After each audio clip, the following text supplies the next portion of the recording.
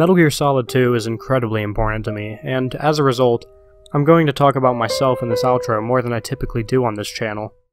3.5 years ago, I said this at the end of my video essay on Metal Gear Solid 2: Sons of Liberty. I've talked many times about how this was a defining moment for both my channel and my person.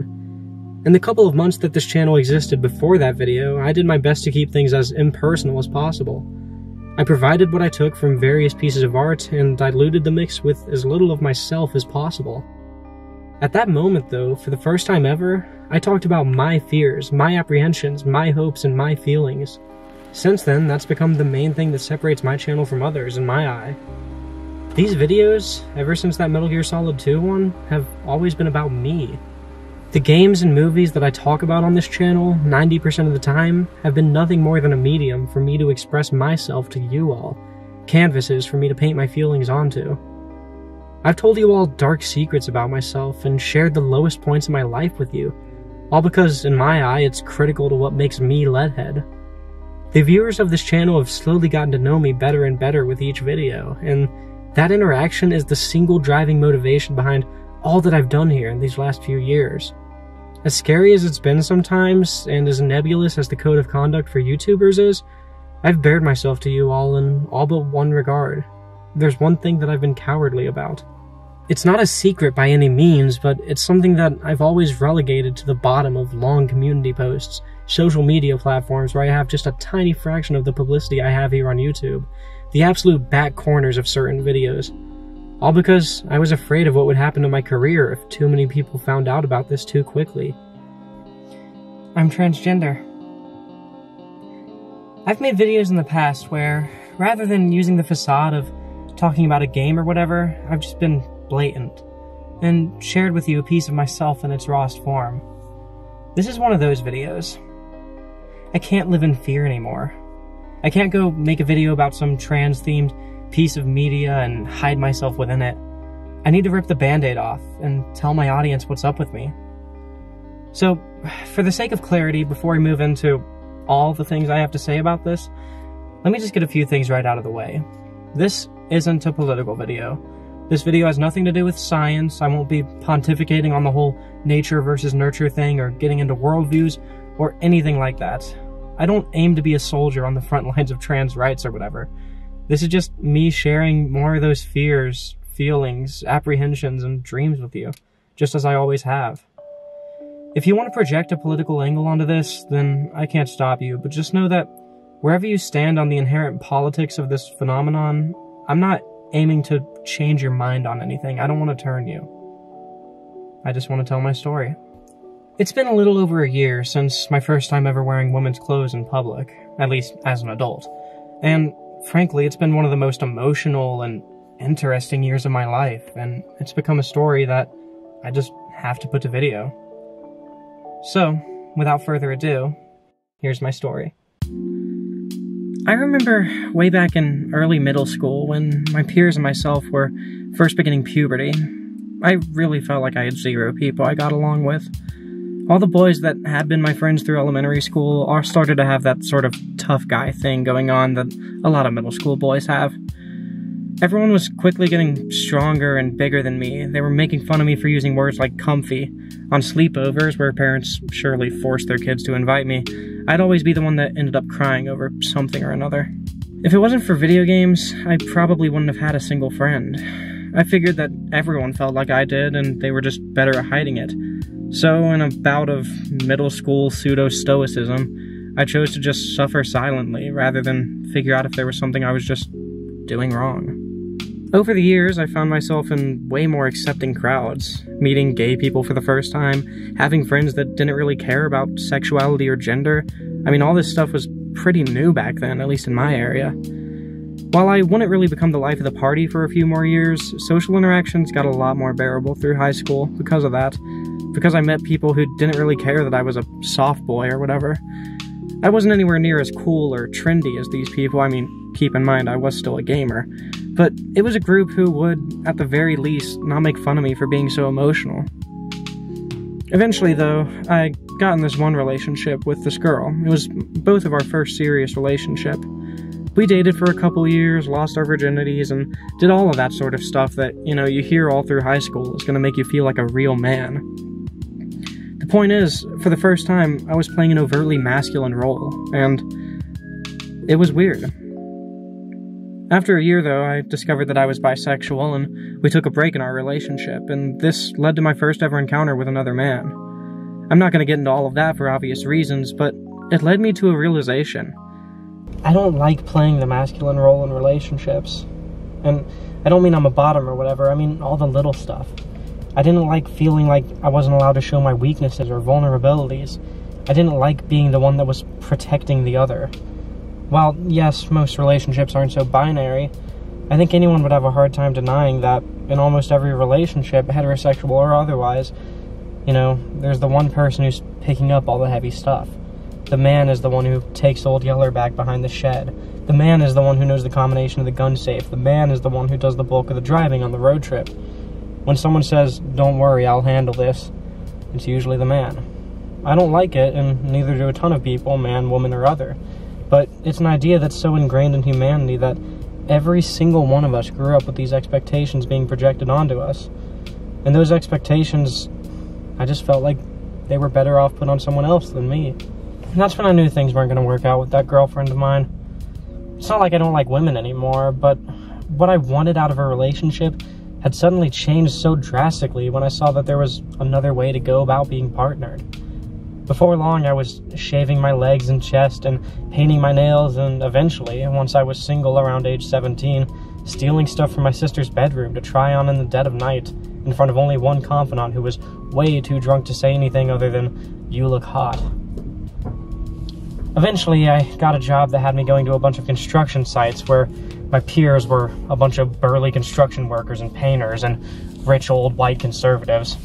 Ultimately, I agreed to stop painting my nails and shaving my legs and all of this stuff for the good of the company. Nobody wanted me supervising job sites looking like that. And really, by that point, I was way too much of a stoner party animal to really care about things like identity. Eventually, though, I sobered up and started this channel and began to reforge my identity. And around the time the pandemic started, I quit working for that construction company and started door dashing. Almost immediately, I went straight back to how I'd been doing things before. Colorful nails, poofy and eccentric hairstyles, a shaved body and face. I had just lost a job that I really enjoyed, but in losing it, I managed to cobble together something resembling the identity that I'd drowned in bong water years earlier. Long nights on the road, delivering food to those who didn't want to leave home in light of the pandemic, I had a lot of time to think. I'd think about premises for movies and games and concept albums, but I always kept coming back to one name for an imagined character, a stand-in for myself in almost all cases. Penelope. Sometimes, Penelope was a girl who sobered up and found something to be passionate about. Other times, she was a girl who learned to care about her personal finances and start acting like an adult. Sometimes, she was just a girl who liked to drive. She would stay in the back of my mind for a long time. Eventually, though, my confidence bolstered by the free time allotted to me in starting a full-time YouTube career and the anonymity afforded to me by the sudden popularity in face masks, I started presenting female. Dresses, skirts, makeup, the whole 9 yards. Even an embarrassing wig, as I had shaved my head at the start of COVID. I told my friends, my family, the people on my Discord server, and those who sat to the end of a particular video of mine to call me whatever pronouns they wanted. She, her, he, him, they, them, whatever. I told them that I was trans questioning and I wanted to try out all the different standard pronouns and see which ones I really liked. I lost a couple of friends that day, and a whole lot of subscribers, and boom. It had only been a few days that I was publicly questioning my gender, and I was already living in fear of what liberation would cost me. Fear that's finally being addressed today. A little bit later that year, my channel was hacked. Frankly, I wanted to die, and I mean that with all the subtext it implies. I had realized that so much of my personal worth and my planned future was wrapped up in one fickle little thing called YouTube. A soul operated by a company that would never know my name. That night, at my lowest point in memory, I said, "Screw it, let's do this." And I announced on the Discord server and my friends and my family that I was going full she-her now. And I told all my friends that they could call me Penelope. the one good memory from that day. Just like that, I was Penelope. Period. It would take a long time for the smoke to settle and for me and those dear to me to get used to this new name and these new pronouns. I'm sure you can tell that a year later I still have some growing to do in almost all regards, particularly voice. But for the first time in as long as I could remember, I wasn't asking questions, I was giving answers. I was starting to feel better than I had since, well, basically since I hit puberty in the first place. However, that didn't mean that everything instantly got peachy overnight. Nope. No matter how you split it, this last year has been one of the hardest in my life, or at least the start of it was. See, like any person that early into their transition, I had basically zero idea what I was doing at the start of this year. A couple of my friends would give me giant recycling bags full of old clothes, meaning my style was basically that of a 16-year-old girl at the time. The shaving was a nightmare, and it still is sometimes.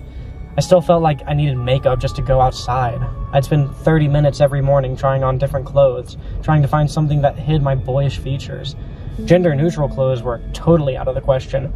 I wanted to be as unambiguously female as possible to avoid that awful feeling of being misgendered by a stranger.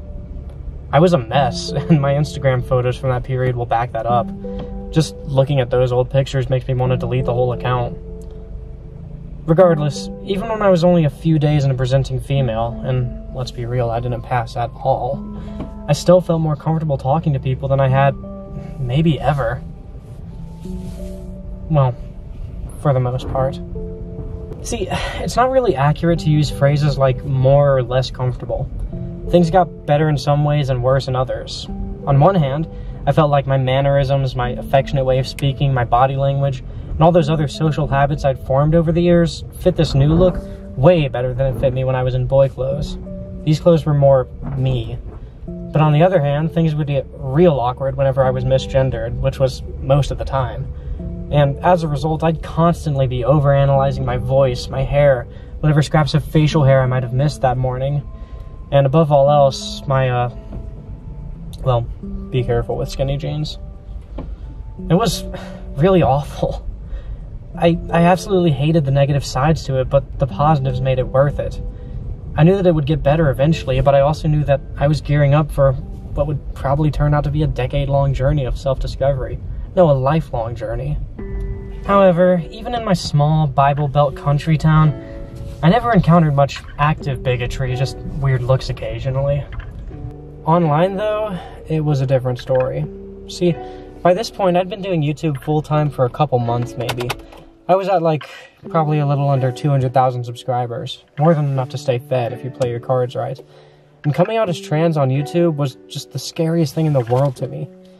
See, it's not like I really care about getting those same 5 comments, "you'll never be a real woman," etc. from random transphobes that would slide into my DMs or get banned within minutes of joining my Discord server. The real issue was, well, I'm a gamer. I make gaming content, and that's how I feed myself and stay warm. And as we all know, gamers can be pretty close-minded when it comes to this stuff. Again, I wasn't afraid of all the DMs. I knew that would happen. I wasn't even afraid of losing the couple friends I lost when I came out, because, frankly, I was going to lose them anyways. What I was afraid of was people unsubscribing.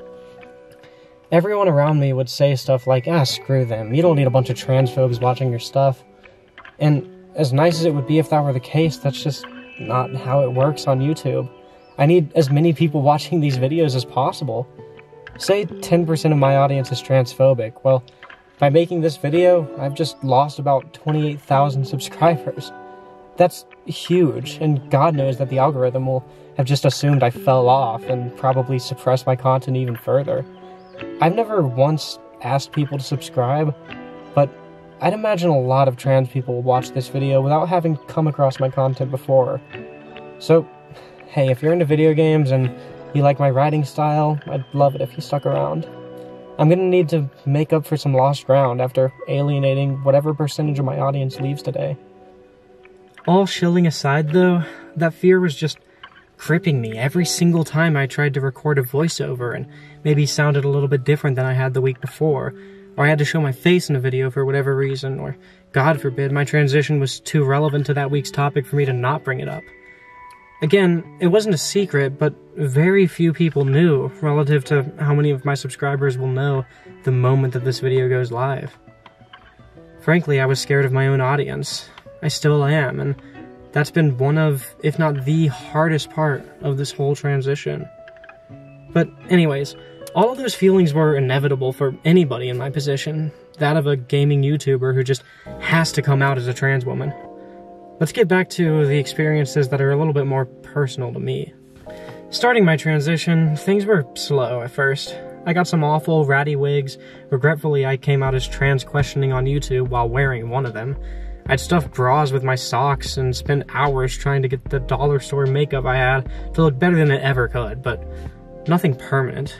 The biggest commitment I made was getting laser hair removal on my face, which I chickened out of after 2 sessions for reasons that'll come up in a minute. Basically, I was just playing it by ear, trying to figure out if this is what I really wanted. It was a question that I really had trouble asking myself. What if I'm not really trans and this is all some big delusion? I didn't want to ask it. I'd be so embarrassed to go back to my family and friends and just say, hey, sorry guys, I guess I was overly influenced by pop culture. This whole thing, it's not real. I'm sorry. That would really suck. And then on top of that, you had, you know, at this point, at least a couple hundred young trans people following me on Instagram and stuff, sending me DMs, calling me an inspiration and a role model, when really that was never the goal. But, you know, if I just had to turn around and say to them, sorry guys, I was wrong, that would crush some of them. You know, I don't want to put too much importance on myself, but that would put a lot of doubt in a lot of people's hearts for a situation that's already so mysterious. Now, don't get me wrong, if you're trans, you absolutely can change your mind, but in my position, it felt like there was a whole lot of pressure not to. Again, I didn't want to ask myself that question because I was afraid of what that answer might be, but one night I was just cruising around and I pulled up to my favorite spot in town, this one right here, and I just let myself silence all my worries and genuinely, objectively evaluate how those past few months felt. The good, the bad, the ugly, and I compared it to how I had felt as a boy at various points in my life, and, well, the existence of this video shows what my conclusion was. This was real. Oh boy.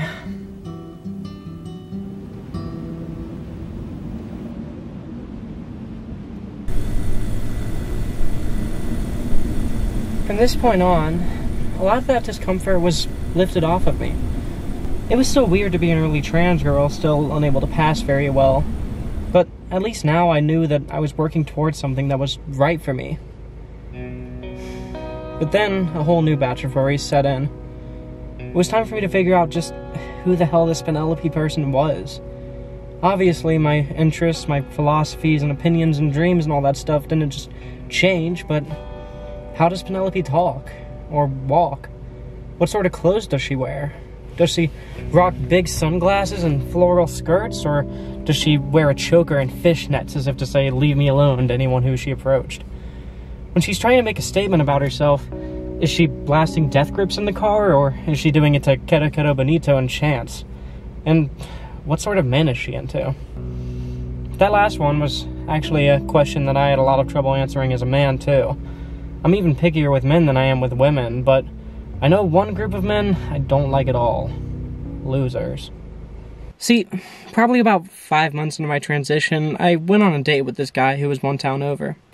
He seemed sweet, he was handsome, and he said he'd pay for lunch, so hey, what's the worst that could happen? It was my first ever date as a woman, and I was super excited. But, look, the guy was just awful. A foot away from our waitress, he'd loudly said, "I think you're so brave for wearing women's clothes." He offered to give me a back massage at a public bistro while I was trying to eat my sandwich. He said a whole lot of very explicit things over our date. He spilled vape juice and Mountain Dew in my car, fist bumped a man who had assaulted me at a party years earlier, and then he asked me to pinky promise not to ghost him while I was practically begging him to get out of my car. Oh, and he was high off his ass, having just been fired from the rehab clinic.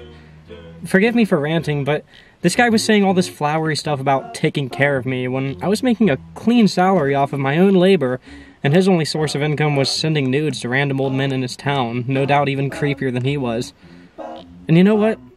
In spite of all of that, it felt really good to go on a date where I was very clearly, unambiguously the woman in the situation. He was like my own Mike Yamagita, and frankly, I loved getting that date with a total loser experience. It's one of those things that just happens to women sometimes, and as many losers I've dated as a man, it just felt totally different this time. But anyways, in a desperate bid to get this womanizing pervert out of my car, I quickly said, "Hey, I've got this thing that me and my family call vertigo, where I get insanely dizzy and need to lay down. Is it cool if I drop you off? I gotta go home." It's well rehearsed. I've said it a lot of times. This time, it was a lie to get out of an incredibly uncomfortable situation, but almost every other time, it's been true. Believe it or not, this part is relevant to the video, but it's going to take some explaining. More on that in a moment. Around the time of that first date is when I started passing halfway decently most of the time. It's gotten better and better since then, of course, but I'm very rarely misgendered anymore. Usually it's just my voice throwing people off when I wear more gender-neutral outfits or go through a drive-thru or something. I remember this particular moment at a gas station I go to almost every day. There's this older guy there who's always been making sexist jokes at me about his wife being on the rag, stuff that weird old men say to younger men. At one point, though, he called me hun when he handed me my items. Since then, he's kind of become a good gauge of how well I'm passing as female on any given day. He'll call me sweetheart or hun when he assumes I'm a woman, and he'll complain to me about his wife's periods when he assumes I'm a man. Funny stuff, but this was a new feeling for me. Next thing I knew, a staff member had given me her number at a restaurant, a random guy who was ahead of me in the drive-thru paid for my order, guys would practically break their necks to get the door for me at stores, people would refer to me as this young lady if I was wearing spunkier clothes. If I was moving things, guys would go out of their way to pick up the heavy stuff and load it in my car. And for the first time, I'd feel practically no obligation to do anything, but just stand there and look purty, as that guy at the gas station would put it. It was awesome. I mean, it is awesome. Nothing like that had ever happened to me before, but this quickly gave way to, well, the bad side of being a woman. At least what I've perceived to be the worst side so far. The creeps. I've got this one romper, and last time I went out in it, I had this guy stand way too close to the cash register, forcing me to squeeze past him, because I guess he liked the way my legs looked. I've caught people looking at my ass, I've had random men walk up to my car and try to chat me up when I was just trying to get some Arizona at the gas station. A couple months back, I was hanging out downtown when this guy came up to me. He asked for a cigarette, but what he really wanted was a cigarette and an especially handsy hug. Long story short, I used to keep this pepper spray on my purse because I was trans. Now I keep it on my purse just because I'm a woman. It's like I escaped all the discomfort of passive transphobia, only to find the other side of that tunnel. Casual misogyny. And that was a weird feeling. A small, annoying part of me kind of enjoyed it. Those were all awful experiences, but, well, they were validating, just like the good ones. And I was still in a phase of my transition where validation was basically my vice. But back to that first creep, the one who spilled Mountain Dew, right about there. Like I said, I lied to him about getting really dizzy so I could excuse myself back to bed. Well, I was only half lying. I do have a condition, and that guy did trigger it. About 6 years ago, I was playing GTA 4, the really crappy PC port that you can't run at a high frame rate, when suddenly I got incredibly dizzy. The world was spinning as if I was blackout drunk. I wound up passed out on the bathroom floor, and the dizziness stayed for another 3 days after I woke up. I couldn't keep down so much as a saltine cracker or a glass of water. To date, it's the worst thing I've ever experienced. Needless to say, there won't ever be a GTA 4 video. Since then, I've had a lot of these episodes, and for longer than I've been doing YouTube, there's been this background radiation of dizziness. All day, every day. Like, if I make the wrong move, or turn my head too quickly, or get too hot, or feel uncomfortable for whatever reason, I'm gonna have another vertigo attack, as me and my family call them. This situation gradually devolved to the point where it's sort of merged with some sort of natural agoraphobia I have. I mean, I've had to abandon my shopping cart at grocery stores because of this. I've had to bail on DoorDash orders. I've ruined dates by not being able to eat inside restaurants. I haven't even driven out of my state in nearly 2 years, something I used to do daily for work. It's the whole reason I bailed on my laser hair removal that I mentioned earlier. There have been times when it was so bad that I couldn't even sit at my computer and make videos for you all. The whole reason I have a Nintendo Switch is because of one time when I was essentially bedridden for about a month. There's very little rhyme or reason to any of my symptoms or triggers. No doctor or psychologist has been able to figure out what it could be or identify any possible reason for it to be happening. It's a miracle I became a full-time YouTuber because really it felt like computer work was just about the only labor I'd ever be capable of doing again. Making positive changes in my life usually made it better for only a few weeks before it just goes straight back to how it was. One such moment was when I started hormone replacement therapy. HRT was something I didn't think I'd ever want when I started my transition. I've never been a fan of using medicine to fix psychological problems, but eventually it felt like the right thing to do. I'd been depressed for years, not because of any inherent sadness, because it just felt like I was watching as my well of emotions just slowly dried up. Each day it was like I felt less than I had the day before. I hoped that if I started estrogen I could get more in touch with my emotions, and so I changed my mind on it and managed to get started on HRT last August. I love it. I'm more emotional, I'm more energetic and optimistic. My body's already starting to change too. It's been an absolutely wild ride so far, but there's one moment that really stuck out to me. And it's the reason why I say that my transition saved my life. I never cried much at media before. I still don't really all that often. But a few months ago, I was rewatching Breaking Bad, and without spoiling anything, I bawled my eyes out probably 6 times over the final episode. See, it doesn't happen regularly like it does with cis girls, but a lot of trans girls, myself included, report having these little episodes where, for a few days, they're essentially on a period. Soreness, more dramatic emotional peaks and troughs, that sort of thing. I was on the tail end of one of these, and that Breaking Bad finale just ruined me. Crying at fictional drama, that was new for me. I didn't cry when my childhood dog was laying in the back of my car days away from dying. I didn't cry that time that I found out a guy I really cared about thought we were just a casual thing. I didn't cry when I missed Christmas 2020 with my family, and not once had I cried about my vertigo, a situation that I've said for years has been literally ruining my life. I was always such a nihilist. Oh, my life is being ruined by some unknown disability? Well, that's just how it goes sometimes. But here I was bawling my eyes out watching Bryan Cranston hold a payphone. It felt like I had unlocked crying. Like I was remembering what emotions felt like after years of just emulating them. It felt insanely good, and wanting to ride that high, I drove down to the same spot where I decided I was trans in the first place, and the spot where I decided where I want HRT. This spot right here. And I just cried my ass off for like an hour.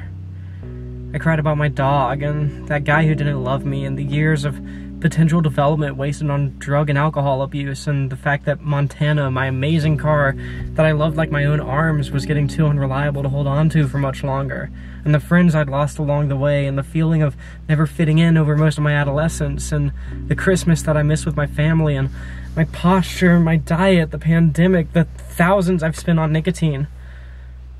But above all else, I cried about my vertigo. All the stuff above, that's the kind of stuff that just about everybody has to deal with over their life. They pass with time. The vertigo, though, that's one that's stuck with me for as long as I've been doing this channel, at least. And it's been ruining my life for so long. If I knew that I was going to be stuck with my vertigo for another 10 years, well, to spare you the phrase, I'd give up.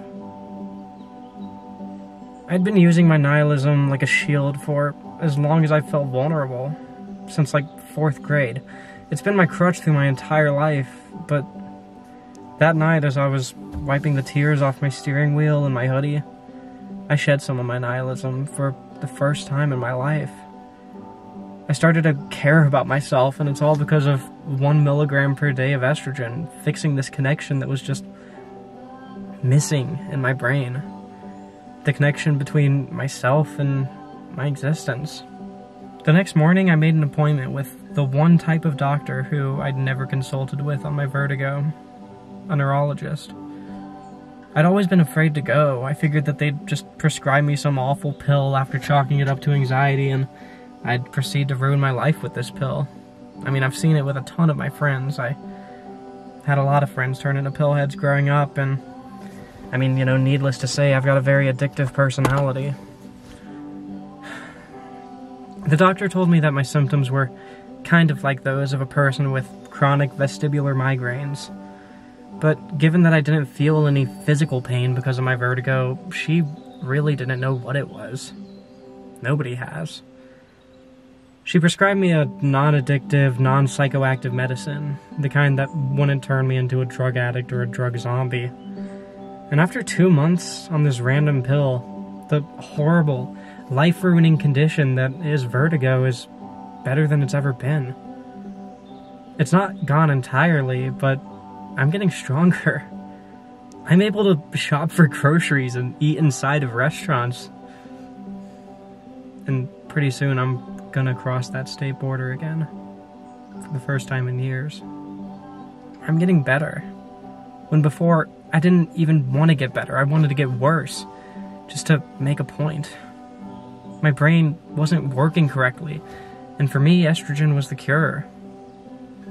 It's what filled the gap and rebuilt the burnt bridge between my mind and the fatalistic reality of being stuck inside of it.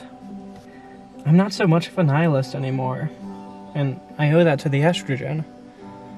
I'm someone who really cares. I get emotional about things, and that signal goes all the way down now. It's no longer just as simple as me thinking, this is sad, and that's the end of it.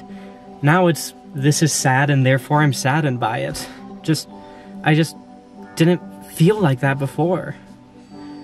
I know I've always been pretty emotional on this channel, but again, it felt like just an emulation. Like one part of me was sad or happy or whatever, but the rest of my mind just wasn't able to receive that signal. I've got 3 records hanging up on my wall in my bedroom. And I'm saving this last space, the 4th space, up on top for when my boyfriend moves in and brings his own records. And just looking at that vacancy on the wall makes me feel genuine longing. The type of longing that I never thought I'd have access to. Christmas 2021, just 20 days ago, not even. It was my first Christmas with estrogen, and I remember feeling so strange. I was actually happy to be getting gifts, like genuinely emotionally happy all the way down. I felt fuzzy inside, whereas before it felt like one part of my brain told the other that I was supposed to be happy, but the message was lost in translation, so I just put on a smile and hugged whoever gave me the gift. I get excited for those tiny wins in life now, like someone cooking a great meal for me or ranking up in a game. I smile when I look up at my guitars in the corner of my bedroom. I laugh at stuff harder than I ever did before. You can ask any of my friends. This all just sounds like normal human behavior, but I swear on my life that all of these things feel new to me. I thought I was a psychopath before. It felt like I would never really care about anything. Even in my subscriber milestone videos that are supposed to represent huge moments of pride in my life, I just feel this air of disingenuity, if that's the word, coming off of me, like a robot that isn't living a life, is just trying to look like it. It wasn't that I didn't live. I mean, there were still things I'd get excited about. I'd still get sad about other things, but it just felt like I didn't have a horse in the race.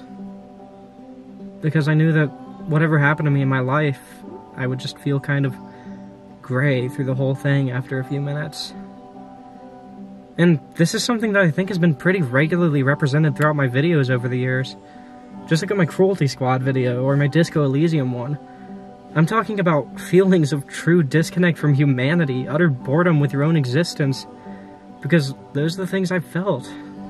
Now though, well, I'm rooting for myself. I look forward to my successes because I know that they'll feel incredible. I look forward to the future. Maybe I did have some sort of psychopathy. I know that's not really a term used in the medical world anymore, but I felt like a psychopath. Unfeeling, cold, calculated. I don't know if it was nature or nurture, but I've been missing something my whole life. Humanity. I don't mean to be too melodramatic. I wasn't totally emotionless before, but every feeling was just so hollow, like an emulation. Now though, well, this must be how all of those humans that I didn't fit in with felt.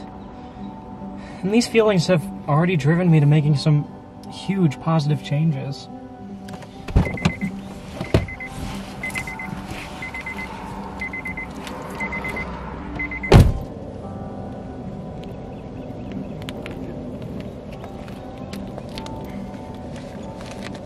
Today, I have a boyfriend that I love to death.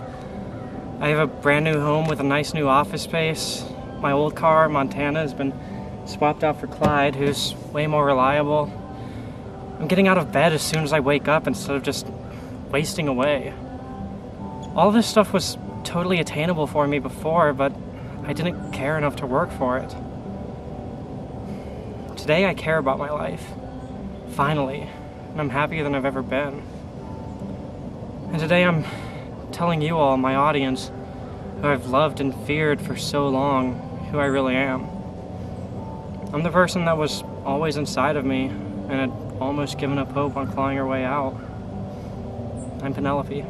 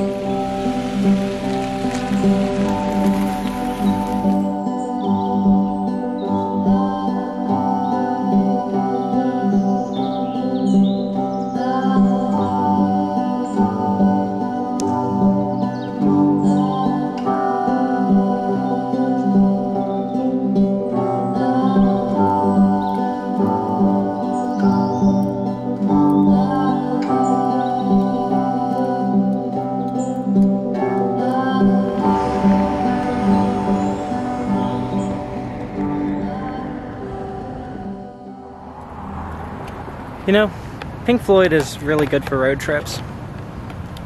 Why am I talking about this? And why am I doing it at a McDonald's at 4 a.m.? Because this McDonald's is in Greenville, South Carolina. I finally left my state. Hell, I didn't really sell the severity of the situation in the video. I said I haven't left my state in 2 years because of my vertigo. In truth, I haven't even left my area code in 2 years. Almost 2 years to the date, really. And you know, none of this would have been possible without the estrogen, but the estrogen wouldn't have been possible without a few people. First off, my boyfriend. You know, these have been incredibly transitory times in my life, no pun intended, and he's been my rock through it. And then my parents for supporting me, even though all this stuff was totally new to them. You know, making me believe in myself as much as they did. And lastly, this is the end of the video, so it might be a little impromptu, but I'd like to thank my patrons, especially those who donate $10 or more monthly, such as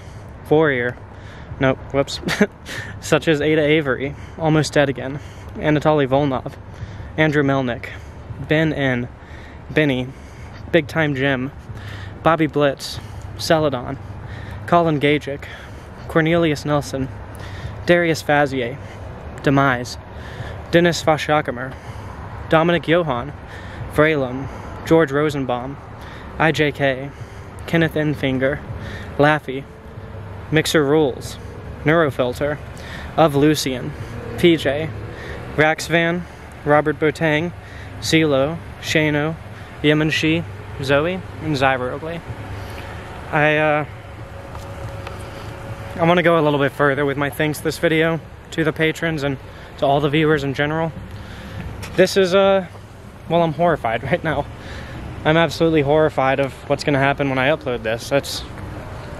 Maybe it'll be good for my channel. Maybe a bunch of trans people will discover me through it. I don't know, but one thing's for sure, my finances are going to change somehow, for better or for worse, hopefully for better. And you guys, especially the ones supporting financially on Patreon and not skipping ads or whatever, have given me a lot of security. The kind of security that it takes to do something this horrifying. But speaking of finances, I'm gonna go and enjoy some of South Carolina's dirt cheap gasoline and drive my way home. Thank you all, and good night.